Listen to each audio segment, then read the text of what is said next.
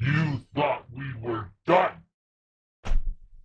You thought there was nothing more to say, didn't you? Didn't you? You thought this was gone. You thought you didn't need me anymore. That 2024 wouldn't have anything that this could tell me, but you're wrong. You're always wrong.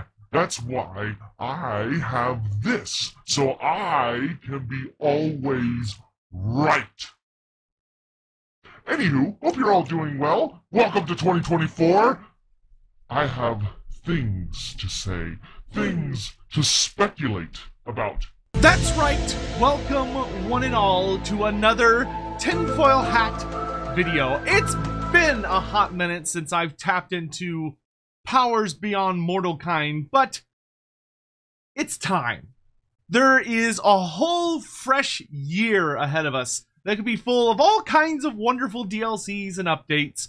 But as I'm sure you've already seen by the thumbnail, giving you a little bit of a hint that you'll need, because of course you don't have one of these, that we're going to be talking about the future of Norsca, which you may think, oh, we've been over this. This is going to be like a very simple thing, a very short thing. No, you're wrong again. And here's, as you can see by the timeline, or blah, blah, blah.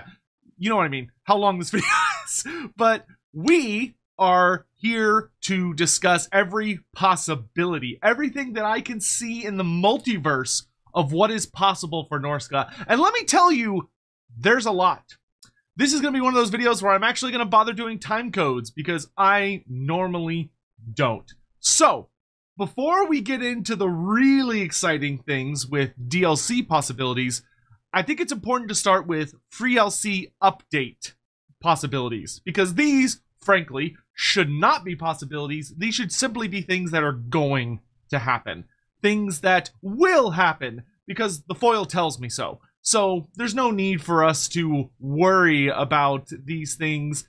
You shouldn't totally make sure that you post about it in appropriate places, such as on the Total War forums, or the Discord for Total War, or on the Total War subreddit and other places, to make sure that CA knows about what they should totally do, because I've already seen they're going to do it. So, you know, you don't have to do those things, but of course I can't stop you if you feel inclined to do that. So let's hop into it. First, starting with Norscan Chieftains. So the current Norsca roster is not awful. It's a little boring. It's a little dry. You know, they didn't properly salt up the chicken before they put it in the broth, and it just needs a little more. And we're gonna pretend that wasn't there. So what do Norscan Chieftains really need? Well, the first thing is that their current skill tree is kind of boring. It's very, very short compared to many other melee-specific lords. It does have like an interesting system in that there's a unique tree, so to speak, for each of the gods. You know, you have your Nurgle line, your Slaanesh line, your Khorne line, and your Tzeentch line, but you can't really mix and match it or anything super interesting, and it's very brief, and you don't gain a lot of really good melee stats out of it. So, looking at the Norscan Chieftains, they have a skill tree that's a little dry. It's a little beneath what you would expect. It's not as rich as it could be. And the main issue for that lies in the way their melee tree has been developed, where instead of having a regular standard melee tree, you know, a nice big yellow skill line, and then having the unique skills on top of that, they kind of fuse them together, where you only have the god-specific little mini trees that do give you some nice abilities and buffs, but you miss out on all the regular yellow stat buffs, which sucks, because it means your characters are not going to be as fun and powerful as they could be. So what do we need to do with Norscan Chieftains to make them more exciting? Well, the first and foremost thing is that they need a regular yellow skill tree. You know, just the standard buffs that give them access to higher melee attack, higher armor, you know, what you would kind of expect, something to standardize them a little bit.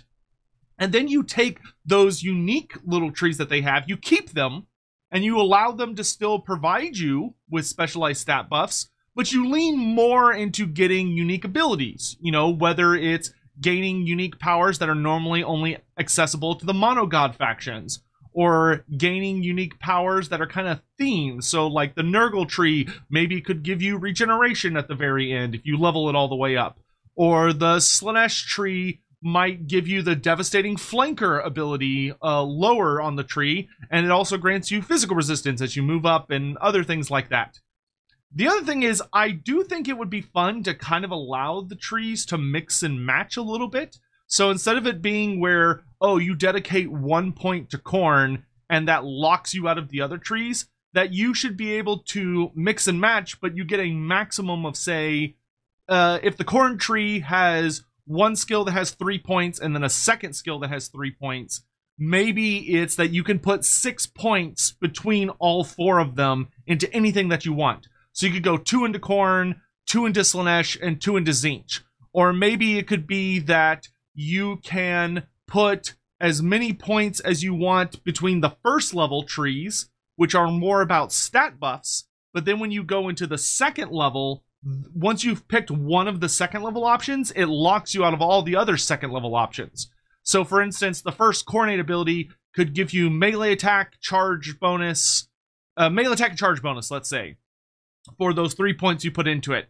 But then when you get to the second Coronate tree skill and you click on that, the first point gives you, maybe it gives you a upgraded berserker ability to represent, you know, that Norscan berserker wrath, but maybe it's an upgraded form.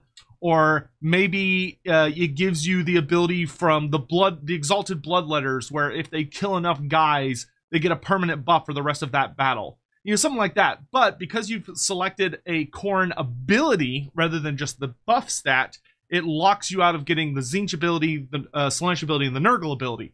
That way you could still get the stat buffs, and it represents you still getting benefits from the other gods, because Norsca ultimately should be an undivided experience that allows you to pull in elements from the various gods, because Norscan culture is very, very rarely about dedicating to one specific power.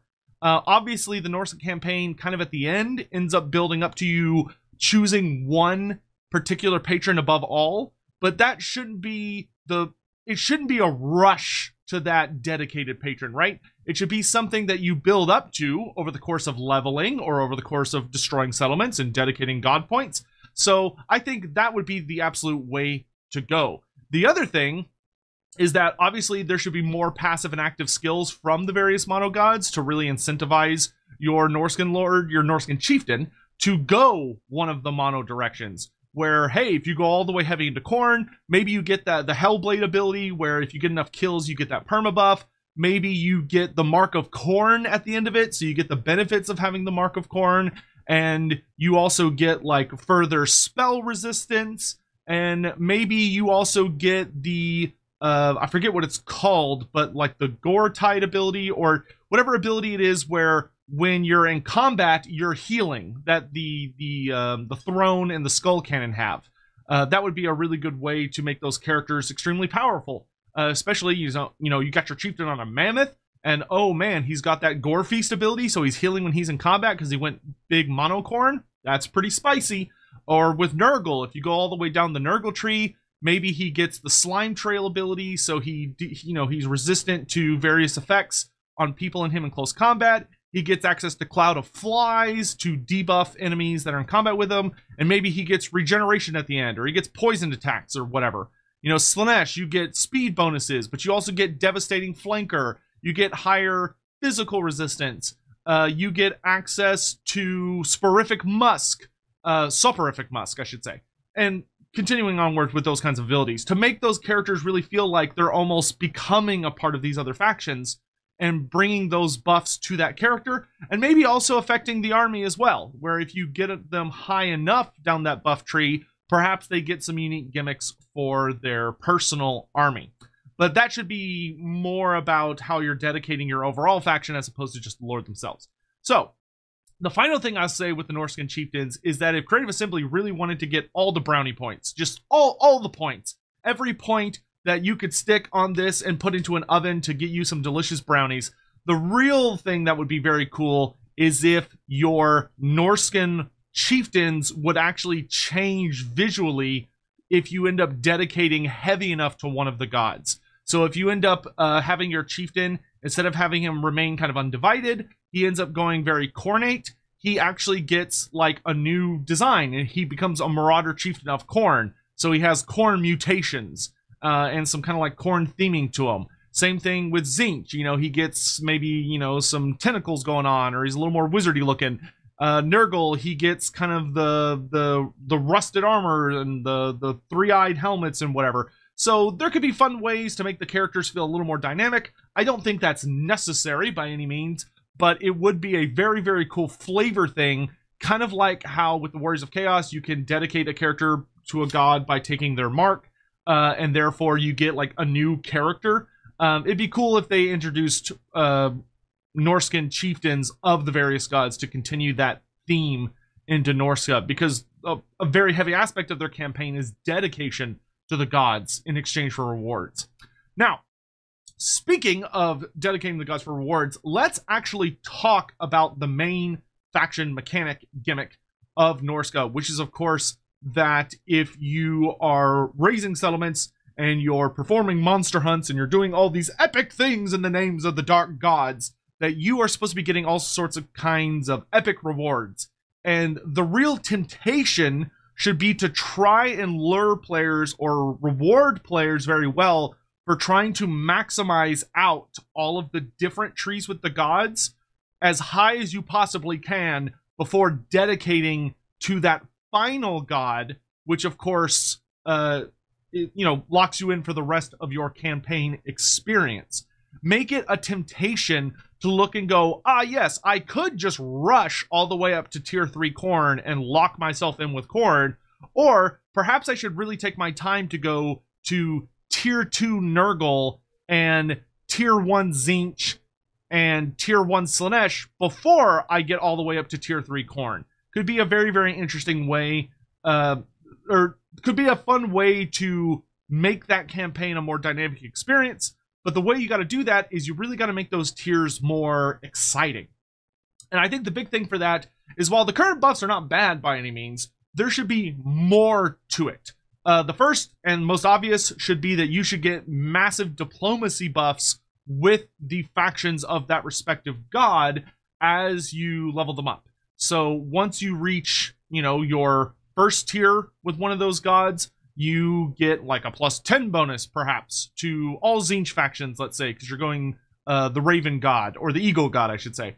Then you reach tier 2. Well, that should be maybe plus 25 diplomacy with all Tzeentch factions. And if you reach tier 3, so you hit that big lock-in, you get plus 50 diplomacy with all of those Tzeentch factions, or something very big like that. So you have some easy friends that you've earned through your dedication to the gods. The other thing that I think would be very, very nice to really add in some spice is that the max tier for each of the gods should offer a generic bonus in addition to the kind of legendary character you get. Where if you go all the way Nurgle or Tzeentch, you get that big fancy demonic character, and if you go all the way into Slaanesh or Khorne, you get the fancy legendary hero character. What they should do as well is that if you go all the way to Nurgle, Slaanesh, or Tzeentch, it should allow you to recruit Shaman-Sorcerers and another thing we'll talk about later, of that lore of magic. So you should be able to get Shaman-Sorcerers of Tzeentch, or Shaman-Sorcerers of Slaanesh, or Shaman-Sorcerers of Nurgle. Whereas if it's Khorne, they could either introduce another character type, or alternatively, they could just buff the hell out of your melee characters. Make it where your skin wolves, your Flayerkin heroes, and your Marauder chieftains just go absolute Super Saiyan as they are engrossed with the power of Khorne. Whatever way you want to do it, I think there are interesting ways to provide buffs there, but really, really reward players for finally going down that final path to god dedication. Speaking of looking more at faction-wide type buffs, another thing that should appear along that god dedication tree is the ability to recruit the god-specific Marauder units that were introduced in the Warriors of Chaos roster. So I would say either when you dedicate to a god, so the third tier, or you've reached the second tier if they want to allow more wiggle room with it, you should be able to get the appropriate units of the god in question. So, oh, you've dedicated to Nurgle, or at least reached very, very high relations with Nurgle, then you now have access to Marauders of Nurgle, the Great Weapon variant, the Sword and Board variant, as well as the Marauder Chariot, if, you know, like a basic tier chariot if they have one, and the Marauder Horseman. So they should not get the, you know, super heavily armored Warrior of Chaos units, but they should get the units that have already been designed. I don't think that would be a difficult thing to do, especially because you would only get access to one set of them, so you wouldn't be able to get all 4 of them. You would just get the one for the god that you end up choosing in the end, because of course, with the Norsca campaign, you do have to choose one god in the end. That's kind of the ultimate dilemma of the campaign, but it is what adds a little bit of spice. The other thing when looking at monster hunts is obviously we need new monster hunts because there's not nearly enough of them. It would be very, very nice to see new monster hunts added for Kislev, Grand Cathay, and the Ogre Kingdoms. I think it would be quite exceptional to be hunting for an elemental bear, perhaps, along a Kislev storyline, or going after Cathay to hunt a terracotta sentinel, perhaps. And then with the Ogre Kingdoms, of course, there's the Thunder Tusk, would I think make for a very, very excellent monster hunt. But I do enjoy the monster hunt missions. They tend to have kind of unique dynamics to them. Some of the older ones that we have probably need a little bit of a looking at, because they tend to rely on certain kinds of special rules and reinforcement units constantly coming in. And every once in a while, they just need a little tweaking. So if they end up doing this update, which of course I do see in the future, then it would be very nice to see those older ones just get a glance to make sure everything is working appropriately. So, continuing on with free LC update type things, let's talk about Wulfrik the Wanderer, everyone's favorite stoic redhead who's running around talking trash about everybody's mothers and then chopping their heads off because they get really, really salty about it. Wulfrik, in my opinion, should be reworked rather heavily in 2 major ways. The first is that his faction buffs, the things that he focuses on for Kislev, should be kind of rewired, rerouted. Now he's a little bit of a mess between that he sort of buffs the skin wolves, but he also kind of buffs mammoths, and then he kind of buffs other kinds of marauder stuff, but he doesn't really have a spear focus. They sort of just took him and Throgg and cut the faction down the middle and just sort of threw things out randomly to each side, which I don't think has held up particularly well. What we need is for them to pick sides that make more sense, and then of course to add in more characters that take up more slices of the pie to give us something fun and dynamic. So what should Wulfrik be focused on? Wulfrik the Wanderer should ultimately be focused on Marauder units. He should be focused on your Marauder infantry and your Marauder cavalry. So he should be all about buffing regular Marauders, your spear throwers, your axe throwers, your Marauder champions. Of course, he should be very heavy into Marauder champions. And he should also be good at buffing your Marauder horsemen and your Marauder horse masters. That should really be his sphere of influence. It should really focus on the humans in his roster who emulate his style of fighting. Which, speaking of which, Wulfrik should also, in my humble opinion, be given a skill on his skill sheet that allows you, skill tree, allows you to run him the way he was intended, the way that he's always shown case of walking around on foot. He is the world walker. He challenges people to duels. He doesn't bother with horses. He doesn't bother with chariots. He has no need for a mammoth. He kicks ass on foot. And you may say, well, how do we do that? And my answer would be that either on his starting trait or as one of his skills, he should have access to a bunch of buffs that only activate when he is on foot. So if he's on foot, like he is in all of his classic stories and his tabletop version and just every version of him, then he should get tons of buffs to his various stat lines and also get some kinds of resistances. Maybe he gets a heavier mass than you would expect for an infantry character, but it allows him to really be kind of this ultimate duelist as opposed to more of, if you put him up on the mammoth, he's going to be better for slamming around armies, wiping out large groups of enemies. But if you have him on foot, you can try and focus him more into being the ultimate character killer. So maybe it could be a combination of when he's on foot, he gives all sorts of different buffs that also activate when he's in range of a character, an enemy character, to really sell that idea. But just a concept. The last thing, and I think the most important thing, is that Wulfrik needs to have a much more intimate relationship with Seafang, his legendary longship that can sail the realms of chaos themselves. It shouldn't be a very hard mechanic to implement, but basically the way this should work is that as long as Wulfrik is near the ocean or near a port, he should be able to teleport to any port city in the world. Now, there are two different ways you can do this. The first is that you could do this Wood Elf style, where every port in the world is kind of considered something like a route for the world routes, and he's able to select a location and teleport to it over the course of 1 or 2 turns, where he sort of vanishes from the map, and then he will appear once he has arrived at his destination. The second option is to do it more like Oxyodal's campaign, where you have a little menu that you open up that you see that the dark gods have sent you a vision. They've sent you a challenge, someone that you are dedicated to go take down to prove yourself as the World Walker, the eternal challenger. And so you have the ability to teleport to where this character is, or teleport at least to the nearest port near them. Either way, I think would be totally fine. I mean, Seafang doesn't just show up in ports, it also is able to show up in lakes and ponds and, quite frankly, any water feature, which allows him to get to some truly bizarre places. But I do think that would make his campaign feel much more dynamic and allow him and Throgg to be very different from one another, as far as with Wulfrik, you're looking at the true world walking experience as opposed to just conquering Norsca and then picking a direction. Whereas with Throgg, you are more about conquering Norsca and taking the fight to the realms of men. But that's enough on Wulfrik. Speaking of Throgg, and I really mean speaking, I think it would be very well worth Creative Assembly's time and effort to re-record Throgg's dialogue.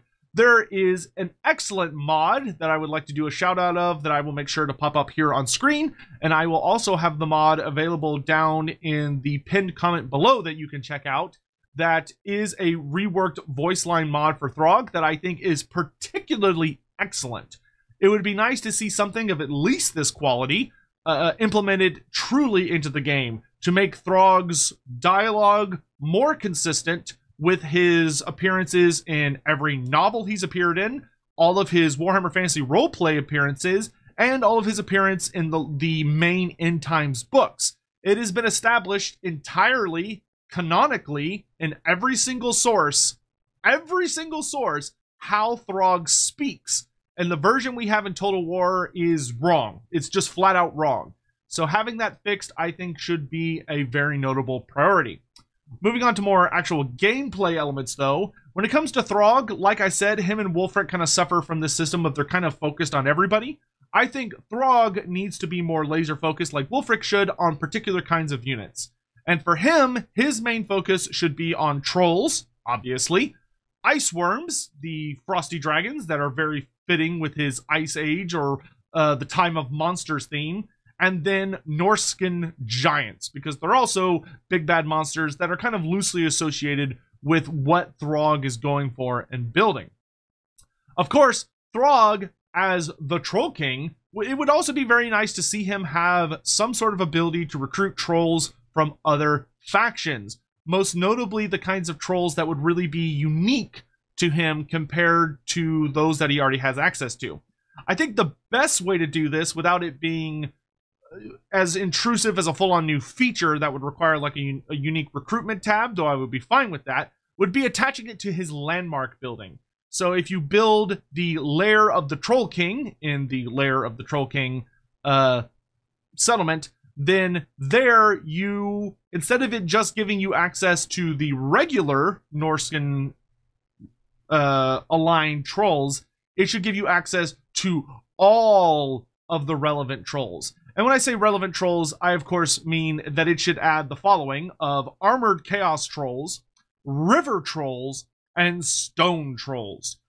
I believe those are the ones that would be the most likely to appear alongside him, and they would also add kind of unique and dynamic feels into the roster, where your armored chaos trolls, of course, are far more heavily armored, bringing a tankier troll to the mix that's not terribly expensive. Then you have your river trolls, which of course have their unique debuffs, and they're aquatic and have some other fun interactions. And then your stone trolls, which between their increased armor, their increased missile resistance, and spell resistance are tanky sons of bitches, especially with their big two-handed mauls. So I think that would add a lot of fun dynamicness to his roster and allow that focus on trolls to be quite exceptional. The last thing, when it comes to something that I would consider a free LC addition, because I think it would take minimal work, would be adding, of course, Surtha Ek, everyone's favorite borderline terrorist from Warhammer 1, as a playable legendary lord due to a legacy, shall we say. So, making Surtha Ek playable and allowing him to focus on chariots. That is his gimmick. He buffs the hell out of himself when he's on a chariot. He should add unique buffs to all characters in his faction as a faction effect when they're on chariots. If you have a Marauder Chieftain on a chariot, he gets access to unique combat buffs. If you have a Shaman hero on a chariot, you get access to unique combat buffs. The more chariots you have, the more powerful you become, for he is Legion. And of course, the thing I would really like to see with Surtha Ek, along with him, you know, maybe getting a unique voice actor and a unique design to be very fun, would be that he should not ride a mammoth as his final tier mount. Instead, Surtha Ek should have a unique max tier mount where he rides a wolf chariot. So he rides the Ice Wolf chariot, and he gets all sorts of buffs to Ice Wolves and Chaos Hounds in his army. So I guess he would be chariots and wolves would be the units that he would buff.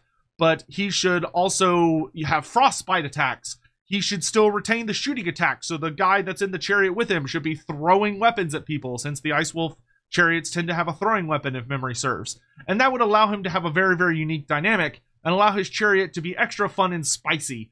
Between the fact that it slows down enemy units when it strikes them, and it also has a shooting attack which allows him for a little bit of harass, and he's just fun and different. So, that brings us to the conclusion of the free LC, of course. That was only the things we shouldn't need to pay for. Now, let's get into CA's favorite topic these days, which is money. Or should I say, the topic that makes them very nervous.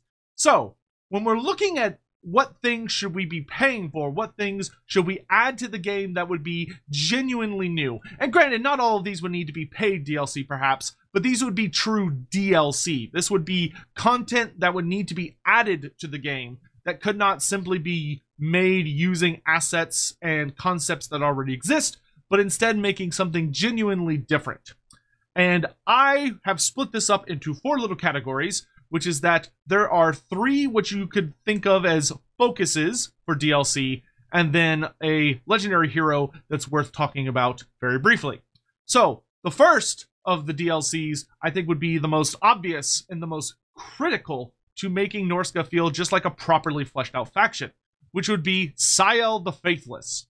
So, Sayl the Faithless was a nightmarish, backstabbing little bastard who comes from a different tribe of chaos up in the Chaos Waste, but he's known as Sayl the Faithless because he's a backstabbing bastard, and he's been cast out of his tribe, and instead he wanders anywhere and everywhere, offering his services as a speaker for the gods and a great advisor. He of course served as an advisor to none other than Tarmakhan the Maggot Lord, but that particular relationship did not end up well at the end of things, and Sayl was never particularly fond of Tarmakhan. He more had to serve Tarmakhan so he wasn't killed. But what would he be up to if he was out doing his own thing? And I think that's what would bring him to Norsca.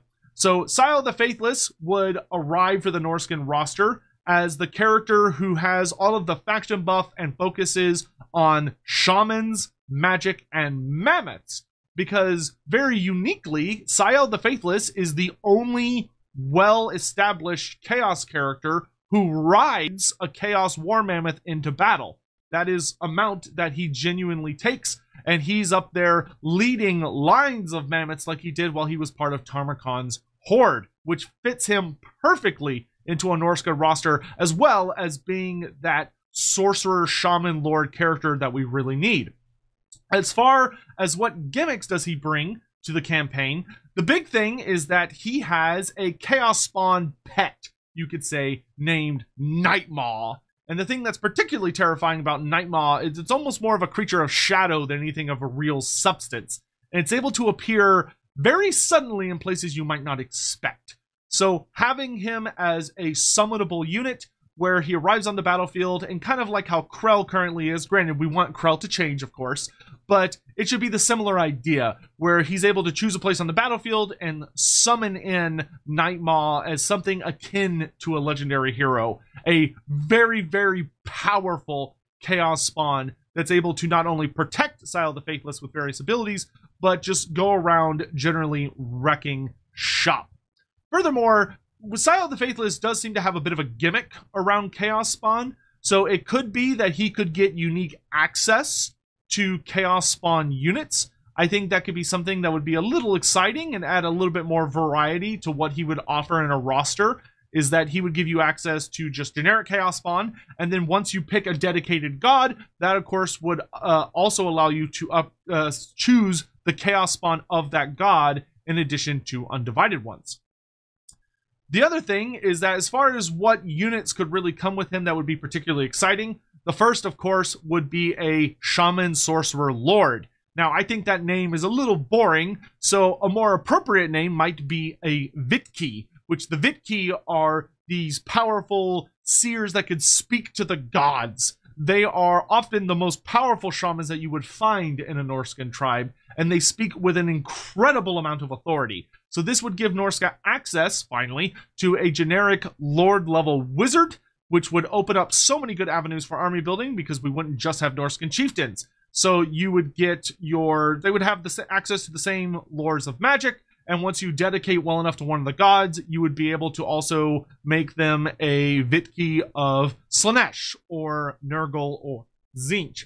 But in addition to that, I think it would be quite nice for them also to have a little bit of a unique flair. Something I would love to see for the Shaman-Sorcerers and the Vitki would be the idea that, like the Chieftains, they could sort of dedicate themselves to one of the casting gods. So they could be a Shaman-Sorcerer focused a little more into Nurgle, or Slaanesh, or Tzeentch. Because one of the things I really, really like is when lords and heroes have those kind of skills that unlock at, say, level 15 or level 20 that allow you to spec them into a certain theme, and they get various buffs to maybe some of the heroic actions. Maybe they get access to an unusual ability or an unusual spell, or maybe they get access to just different kinds of buffs. So giving them little fun things, just like we've talked about with the Marauder Chieftains, I think would be quite a good time.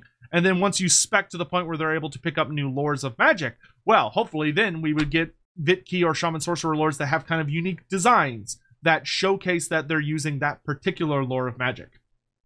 The other thing that I think would come along very, very nicely with Sayl the Faithless, who I imagine would be kind of a smaller expansion because he's kind of one of those things that we really would need to get access to, but there's not a lot of things that I think need to focus on coming with him per se. But something that could be fun would be the Giant Spined Chaos Beast, which the Giant Spined Chaos Beast is quite literally what it sounds like on the tin. They can be mistaken for Chaos Spawn, but they're actually not. They're far more stable than they sound. They're these very large, quadrupedal, horrible monsters. We'll have a picture up on screen that you can see that the flesh is literally pulling back over their musculature. They have these big bony spines protruding from their back and other places of their bodies, and they have these huge maws. And they're immensely fast creatures that run across the battlefield. They're monstrous, of course, so they're large. They hit incredibly hard, can devour men in one bite. But what they are in truth are chaos hounds that are often made up of part of the various hordes of chaos, everyone's favorite little dogs, that have become so heavily mutated and glutted on mutated flesh that they have warped and grown until their very flesh begins to split apart because it could no longer sheath all of the muscle that makes up their bodies. And they turn into these horrible, agonizing creatures that are in constant pain, but make themselves feel better by crunching down on the bones of innocents and enemies alike. I think this would be a fantastic new unit to the Norscan roster, but it could also be made available to the Warriors of Chaos and the Beastmen. Obviously, because both of them have access to Chaos Warhounds, and this thing is literally just a big mutated Chaos Warhound. So that would be a very nice unit that would also add to all the Chaos rosters, pretty much, which I think could always be very, very welcome, and fits well enough with Sayl the Faithless' theme as kind of this Chaos Spawn-focused Shaman-Sorcerer who uses magic to make things worse and awful. So, the second DLC type focus we're going to be looking at is the one that is nearest and dearest to my heart, because of course we must speak about the Fimir, the bog people, everyone's favorite cyclopean fiends from the deep mists, who have been absolutely wonderful ever since they got their pretty serious retcons, mostly thanks to Warhammer Fantasy Roleplay 4th Edition. So, leading this little pack of additional extras that I would love to see come to the Norscan roster would be Mòna Mimn. So Mòna Mimn, I have done a video purely focusing on her, which I will also have linked down below and somewhere kind of up on screen that you can click on if you want to learn more about her. But she is the one and only official canon Fimir matriarch character. There really are no others. There are some that have appeared in various books and are mentioned, but they all pretty much die. Like, there's one that shows up in the Sigmar trilogy and gets killed, and there's one that's mentioned in a really old Warhammer Fantasy Roleplay 2nd Edition story that is dead by the time you find her. But Mòna Mimn is canon and alive, and she makes for a perfect Legendary Lord, focusing as our Fimir matriarch, or a Beorg, as they're known, which are immensely large, monstrous, pissed off female Fimir that are what lead the Fimir clans, the Fimir tribes, and are incredibly powerful sorcerers in their own right, usually wielding some form of dark magic or bog magic, depending on how deep you want to go into it. I think giving them either some kind of mix of lores, maybe giving them access to dark magic, which would be quite unique, actually, as that would give us dark magic wizards outside of just the dark elves, which I think would be, and the wood elves, of course, which I think would be kind of fun, something to kind of show how unique they are. But of course, if we could get a lore of the bogs, I would not be complaining, because I always love unique lores. As far as what she would really bring to the table, of course, when it comes to her focus on buffs and faction effects and stuff, she would be heavily focused on all of the Fimir units, as well as a monster I'm going to talk about in just a moment, which I think is great and awesome, and we'll talk about what other kinds of Fimir units we can add. The other thing that should be good for her would be the ability to summon Fenbeasts, as in her personal narrative within Warhammer Fantasy Roleplay 4th Edition, it's actually talked about that because she is so old, she has outlived her clan very tragically, and thus has Fenbeasts that she summons that kind of follow her around because she dislikes dealing with demons, because she finds them to be treacherous business partners and annoying at the best of times. But as far as what would Fenbeasts actually do, if you've never seen them, they're quite famous Warhammer Fantasy monsters, often summoned by the Truthsayers and Dark Emissaries from Albion. But they are these immense swamp beasts that are created by magic, and you can kind of think of them as swamp golems, for lack of a better term.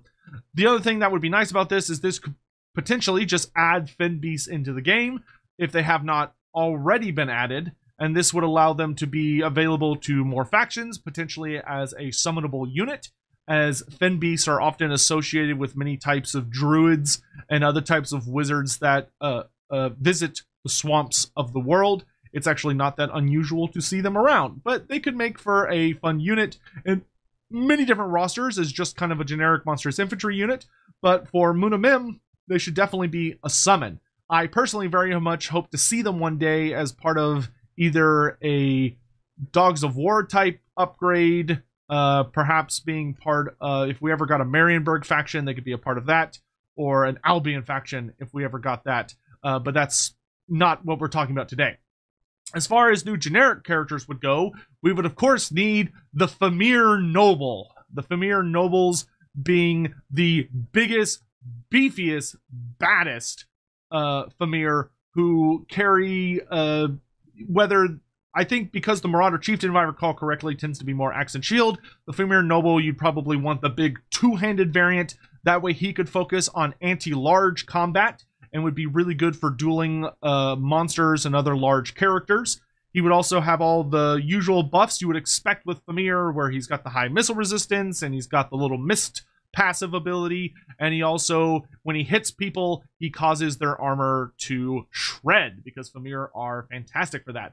Plus, this would give us a generic monstrous character to lead armies with the Fimir, which would be awesome for Throgg as well as the Fimir, because Throgg does like having monstrous boys running around, and as do the Fimir. As far as other things that would come with it, for a new unit, Shearls could be a very, very good one, which Shearls are the lowest class of Fimir society. They do not have the bony clubs on the end of their tails. They also don't have the big turtle shell things on their backs. They're far more naked looking, but they are still Fimir, which means they are large. They are big boys.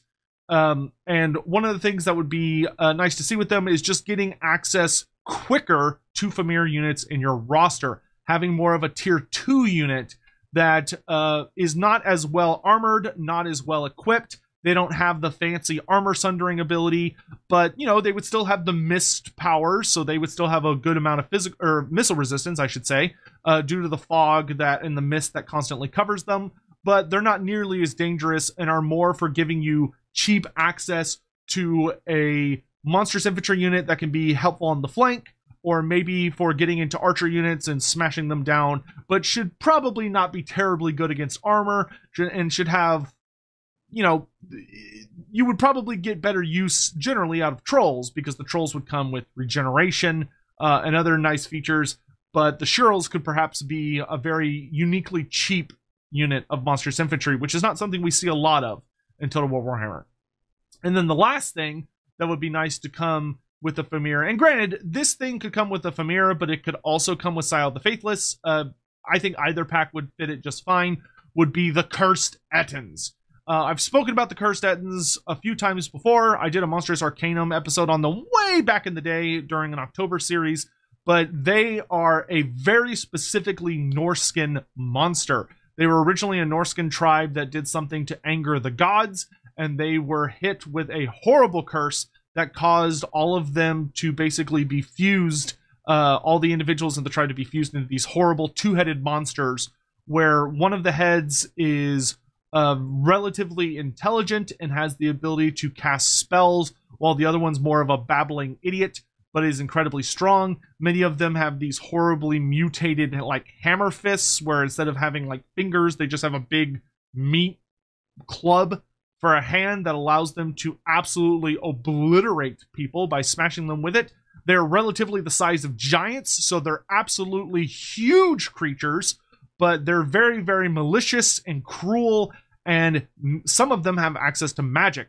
So giving Norsca access to a really big, fat monster that has bound spells, as well as access to several unique passive and active abilities to really set them apart from giants. But, you know, where giants are more into just dealing pure raw damage and having just absolutely crazy health bars, the Curs'd Ettins are not quite as big into the health bar and are not quite as good at just dealing raw damage, but they're able to help you out with other passive abilities and the fact that they would have bound spells, which would be quite nice. And that, of course, leads us on to the final DLC group type recommendation, though we will talk about Legendary Heroes at the very end here, which is Beorg Bearstruck, who is just an absolutely fantastic kick-ass type of character. So Beorg Bearstruck is your Werebear Legendary Lord. This is a very dedicated Norscan man who worships the dark gods, who originally featured back in the Dogs of War, even though he was kind of a horrifying monster of a man. And he quite literally can turn into a werebear. He mutates at will into a giant, horrible bear monster of chaos that rips people apart with ease, and he is just terrifying. And he's followed by the Bearmen of Urslo, which follow him around and are kind of like a dedicated, they were his regiment for the good old regiments of renown, the Dogs of War book. But Beorg Bearstruck, I would have him be your big bad werebear character. If they wanted to make it where he could transform between an infantry version and the bear version, they could. I personally think it wouldn't be necessary. I think just having him always in bear form would be totally fine to help make him feel very, very dynamic and different from Wulfrik over there. Because I don't, his bear form would be better all the time unless you're just really, really wanting a specific defense. But like we have with Malice and the Cathayans, it could be very, very interesting to have him have an infantry version where maybe he has a shield, and so he's infantry sized, and he's better at not getting hit by anti-large stuff. He's less exposed to missile weapons, and he has missile resistance.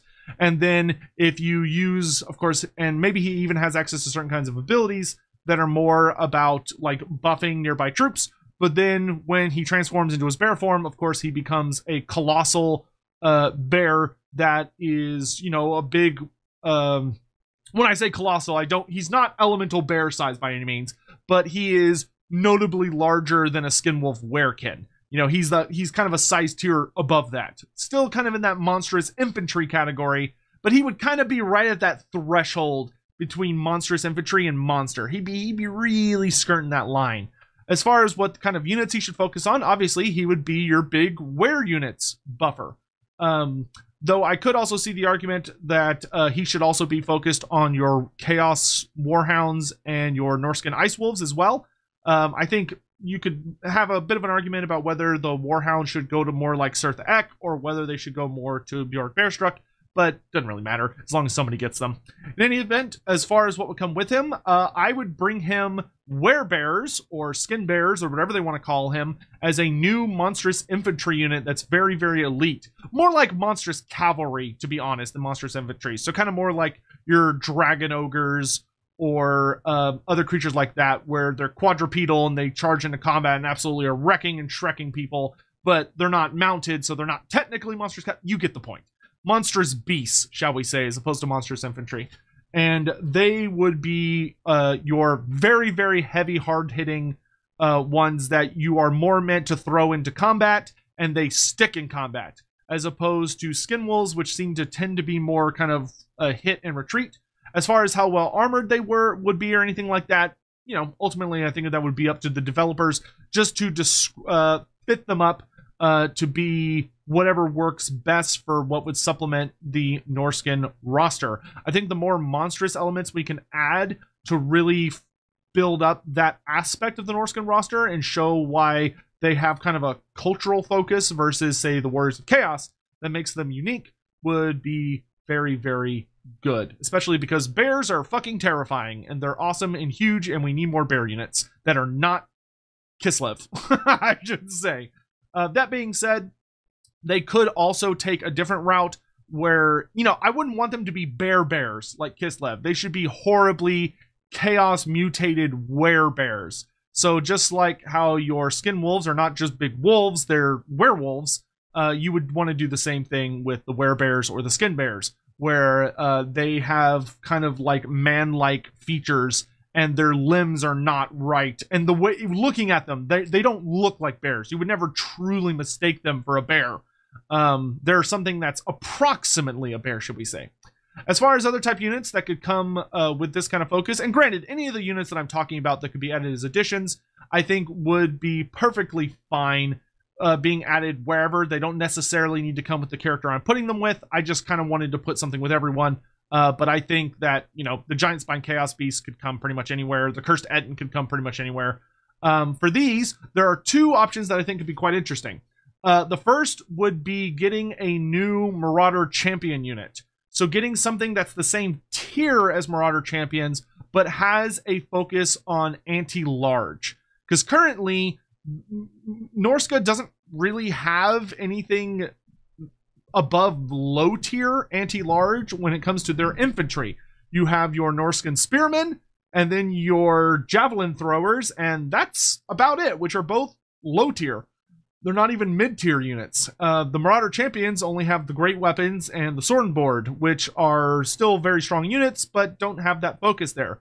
I think having a melee variant of the Marauder champion that is focused on killing sea monsters. Fighting plague krakens in the Sea of Claws would be a perfect new unit. Maybe they could even be called Kraken Slayers or something along the lines that kind of demonstrates them as slayers of great, mighty, huge sea beasts. And they could have harpoons or some kind of specialized spears that are meant for fighting on the longships at sea, but have proven just as valuable at killing dragons or trolls or other large creatures, demigryphs, treemen, whatever have you.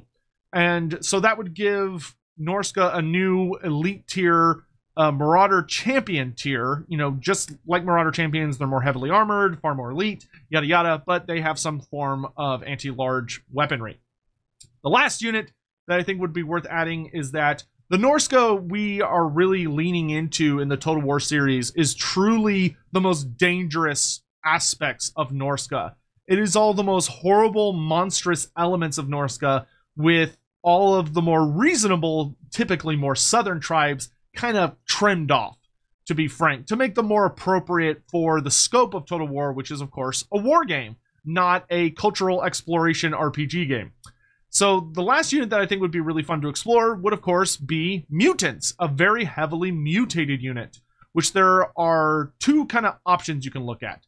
A very heavily mutated or mutilated infantry unit that, if we pull from the lore of the roleplay game, could be individuals known as Darksouls, which, yes, I know, memes aside, literally the Darksouls of Warhammer, I know. But Darksouls are individuals who allow themselves through ritual to be possessed by a demon. And the demon basically hollows them out, it eats their soul, but it makes them into incredibly powerful individuals who are immensely dangerous. Most Darksouls were seen for the first time during the Mordheim crisis, but some escaped, and people with the knowledge of how to make them escaped north into Norsca and started to create these kinds of individuals more regularly. What's very disturbing about Darksouls is they're not possessed. Very specifically, they are not possessed individuals. The demons do not stay inside of them. Instead, the demon comes into their body, eats a lot of them, their soul, so to speak, not their actual innards, but their soul, but it grants them a form of power in exchange. And it leaves a horrifyingly cruel, evil, sinister force behind that makes for an excellent warrior, or someone who wants a shortcut to power at the cost of a considerable portion of their sanity and soul. But a unit of Darksouls could be a really fun kind of berserker type unit that aren't like the Marauder berserkers.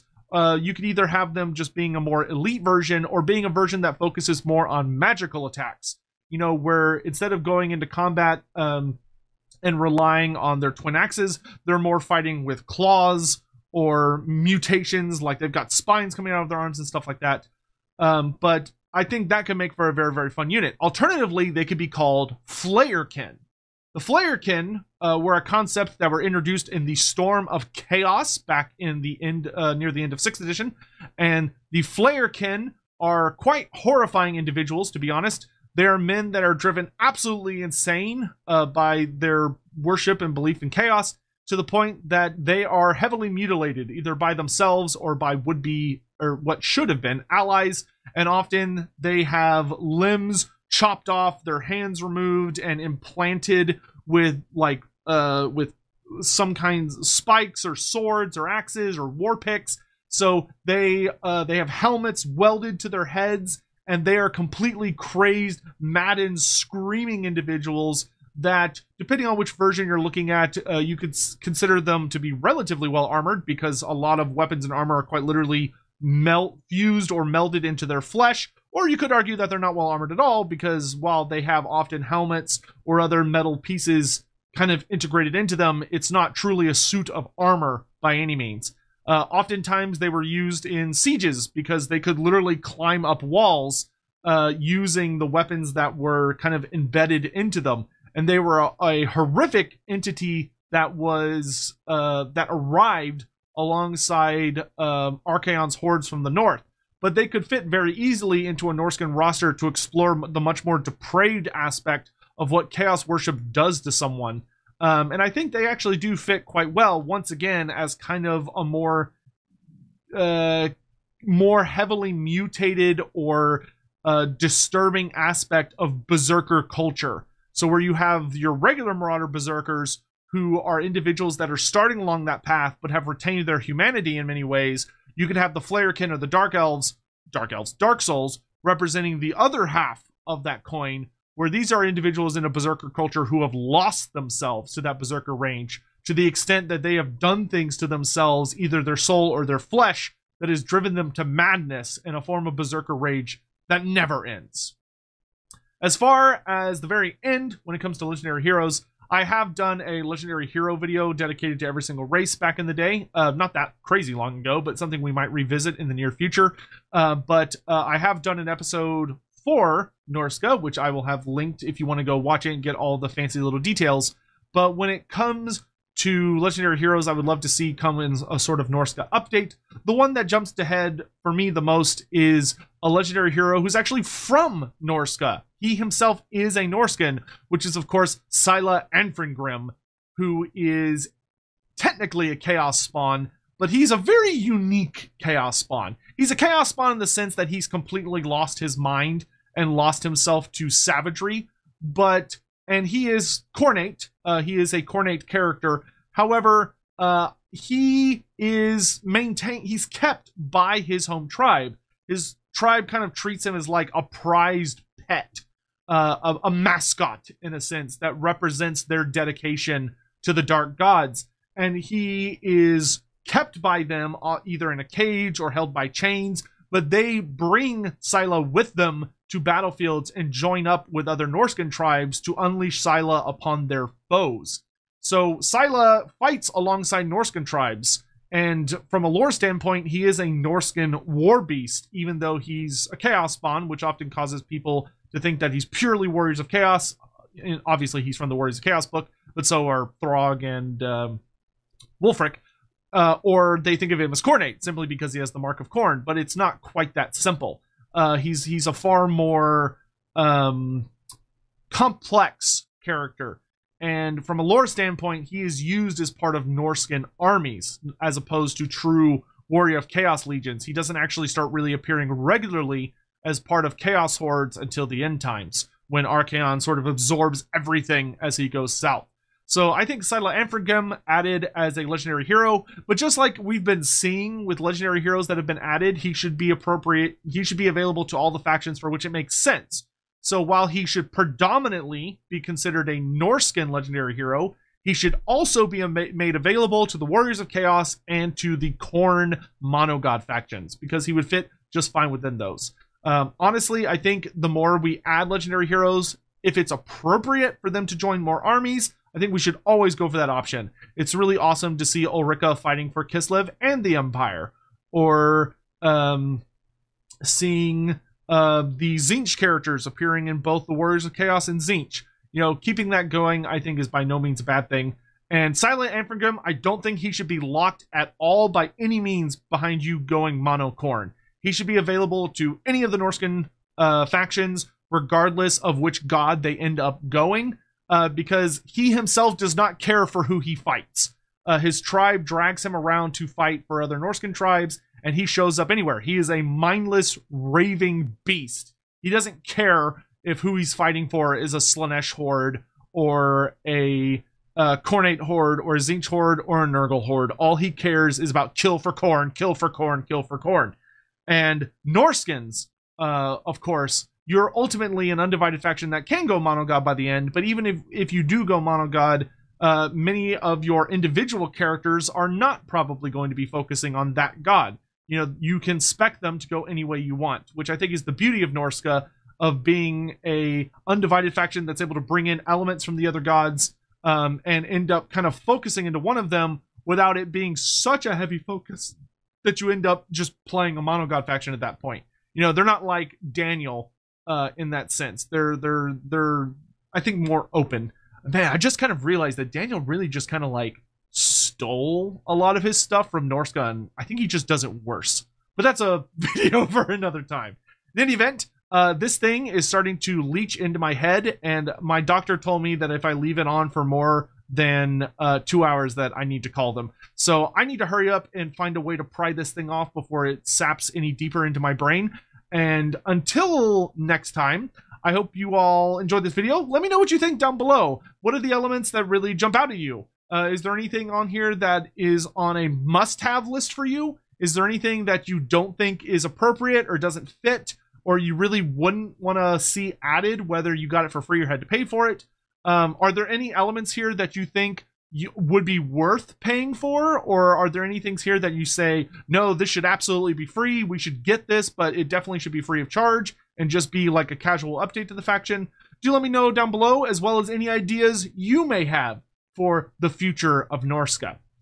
Now, I am going to stop looking to the future, and I need to get back to dealing with the old world. So thank you all very much for watching. I'll see you again soon.